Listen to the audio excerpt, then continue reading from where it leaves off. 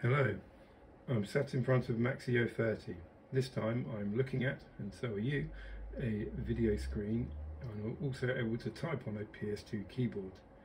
So MAXI030, for anyone who hasn't seen any of my earlier videos, is my 68030 based computer.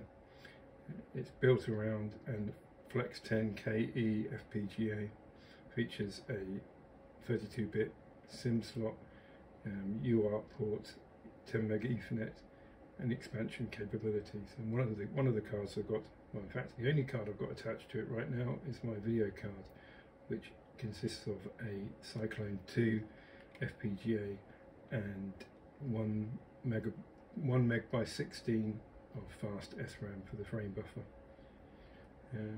So since making my last video, I've done some work on the kernel to hook my I2C controller inside the FPGA into Linux by writing a custom bus interface.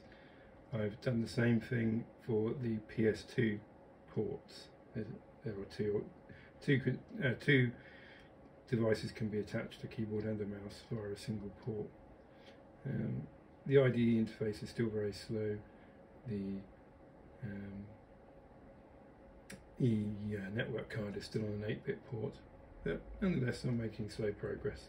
Annoyingly, I've had to reduce the board speed because as I've added more devices to the FPGA design, I found at 40 megahertz the board does not reliably boot.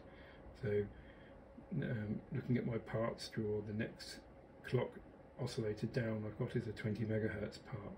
This is obviously annoying. It's half the speed of the processor.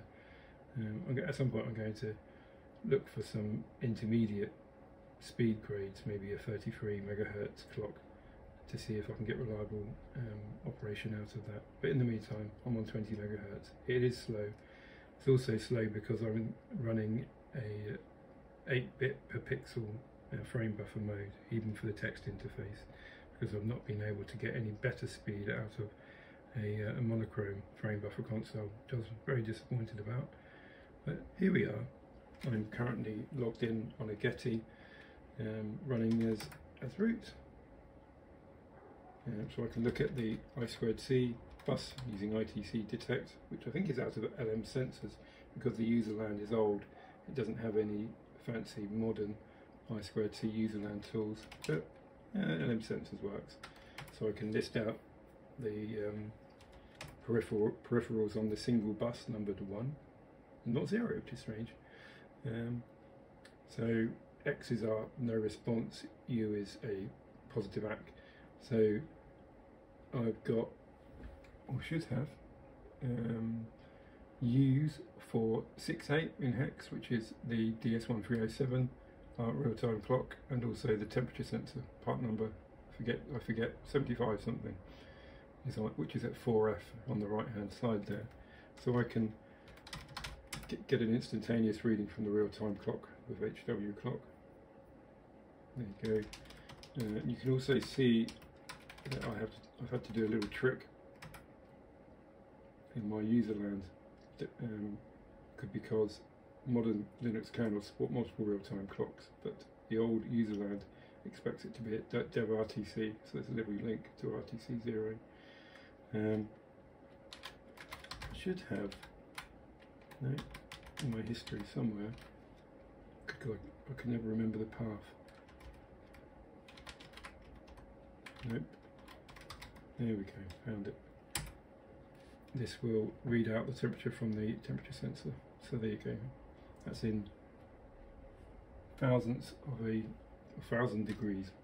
Oh, no, thousandths of a degree, that's it. So there you go, 26 degrees. Hold my finger on the IC, it goes up, 28. There we go. That's pretty cool, 2 little I2C peripherals.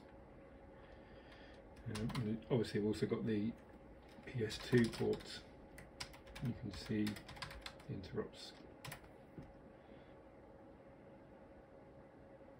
You can see how slow that scrolling is. There you go, the bottom one is the PS2 port. So obviously I've got multiple logins.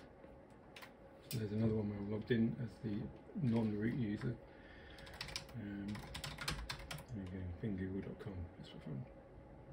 I don't think I showed that in the last video. It's rather silly of me. I can also show you how slow the machine is by looking at the CPU info, proc CPU info. So that's the calibrated loop. It says 17.8 there, so it's actually on a 20 MHz crystal. Presumably my 100 Hz tick is not quite 100 Hz. Although, strangely, the system time seems to keep okay. I think what else I could show you.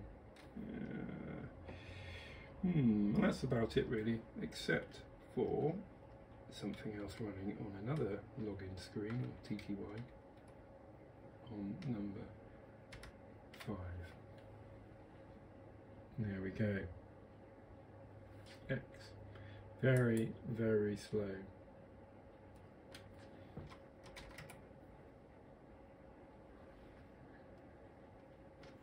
But you can just about move windows around.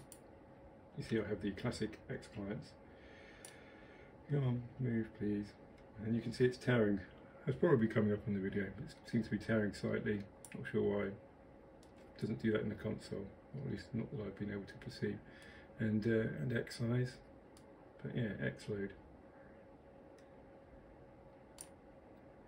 Now I have, when I had it on a 40 MHz clock, I just about managed to load up XChat using GTK. It was very slow, as you can imagine, barely usable, but it kind of worked.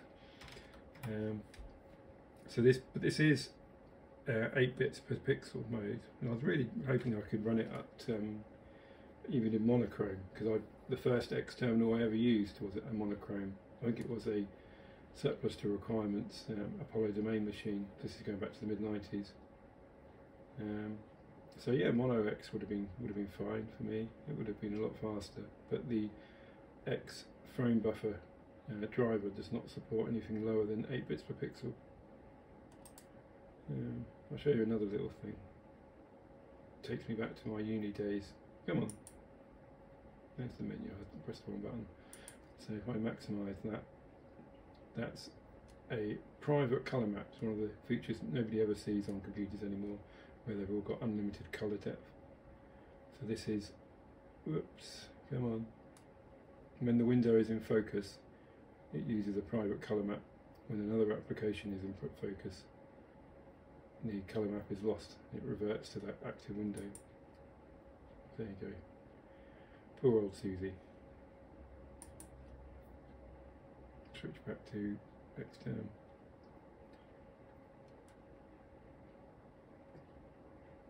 So yeah, I suppose I could look for Minesweeper or X-Bill. That was another classic game. Or maybe even X-Pilot. Not sure how well that would run. But I'm very pleased. It's obviously excruciatingly slow, but I still can't help but be extremely chuffed that I have built a computer that can run Linux and that it can even run up X. So I'm pleased. There's still more things I could do to this machine if I was inclined, namely try to get it back towards 40 megahertz, either by looking at my VHDL coding properly. For instance, I have no test benches for anything, any of the components I've written, other than the I2C controller. So it's crying out for somebody to have a look at the code and perhaps help me out. On that note, I have finally gathered up all of my KiCad files, all of the VHDL, and I put it all on GitHub. Links in the description, of course. So in theory, anyone can now build a MAXI030, but there are some gotchas. Well, there are two quite large ones actually. The first is that the FPGA is very hard to get hold of.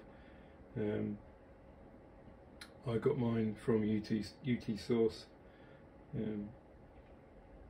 Well, anyway, part number will be in the schematic, possibly in the description. But they are quite hard to get hold of. I think I paid about £10 for mine. They are fiddly to solder because it's a 240 pin QFP. Not impossible if you know what you're doing. I managed it.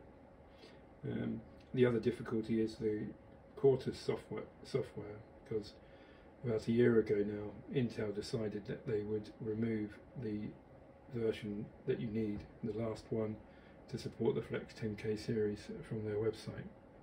You can still find it if you know where to look.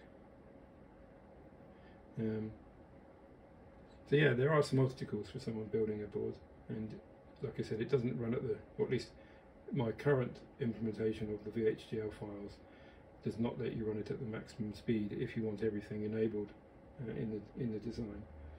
But I have had it running at 40 megahertz as it was in the previous video, so that shows it probably could be done with some VHDL skills that I lack. So yeah, maybe in the next video it will be faster again, back up to 40 megahertz. That would be terrific. Anyway, thank you very much for watching.